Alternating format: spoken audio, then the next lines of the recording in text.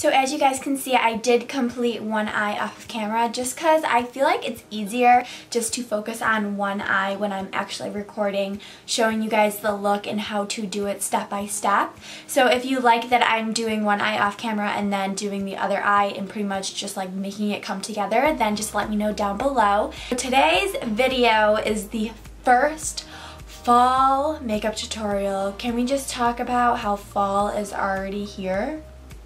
Like, where the hell did even like August go? I don't know. I'm gonna ask you guys because I have no idea. Today's tutorial is a very brown, burgundy, smoky eye. It's really like sultry, it's sexy. You can wear this pretty much anywhere. You can wear it going out to dinner with your boo thing.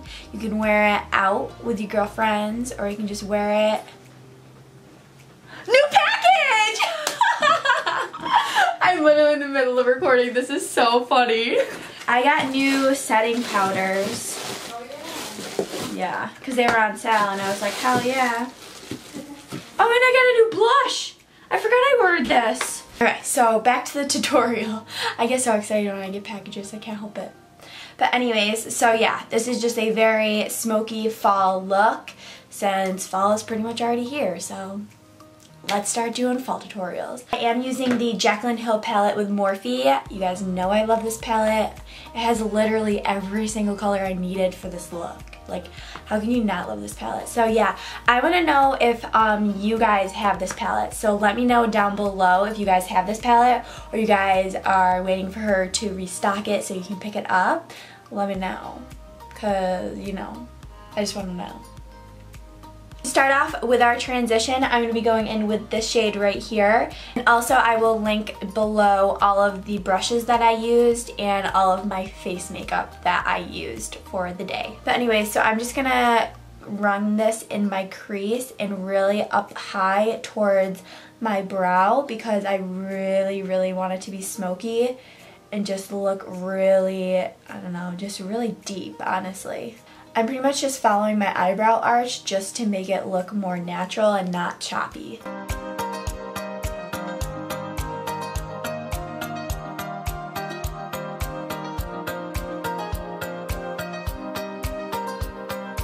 The next shade that I'm going to be dipping into is this shade right here. And then I'm taking this on a little more dense fluffy brush, how it's like wider on this side and then it's skinnier if you turn it. This will help with blending a lot.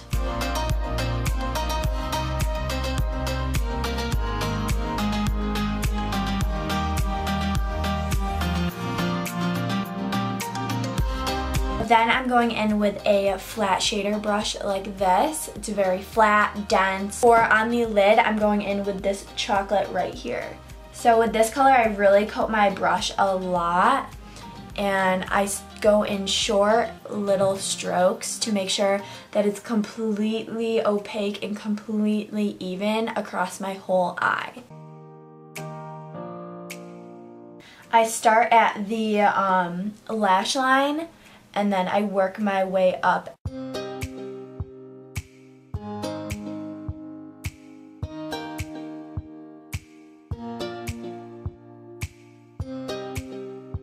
And then I take that same brush that I went in with like the red color and blend out this edge.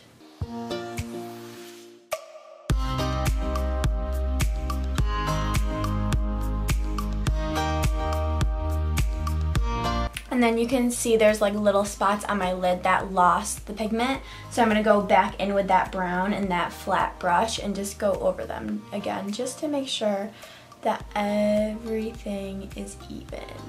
And then I'm going in with that first brush that we used and just blending out everything on the top just to make it look more seamless. Fix this little like wing type of eyeshadow thing we're going for. So now I'm going in with a black eyeliner. This is the Maybelline Unstoppable eyeliner. And this I'm just running on my lower waterline.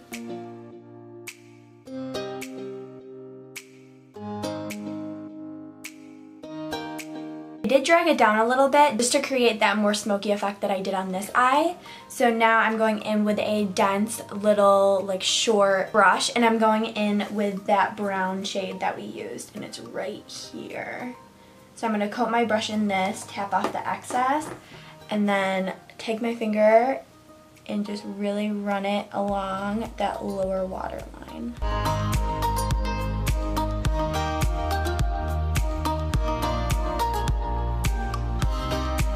So now all I did was add false lashes.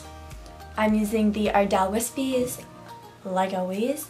And I'm gonna go apply those real quick because it takes me forever. Okay, so this is what the completed look looks like. I just added some highlight and applied lashes. I'm applying the ColourPop Ultra Satin Lip in the shade 951. It's a really pretty like nude, but it's a darker nude, so it kind of matches the transition shade. You see what I did there?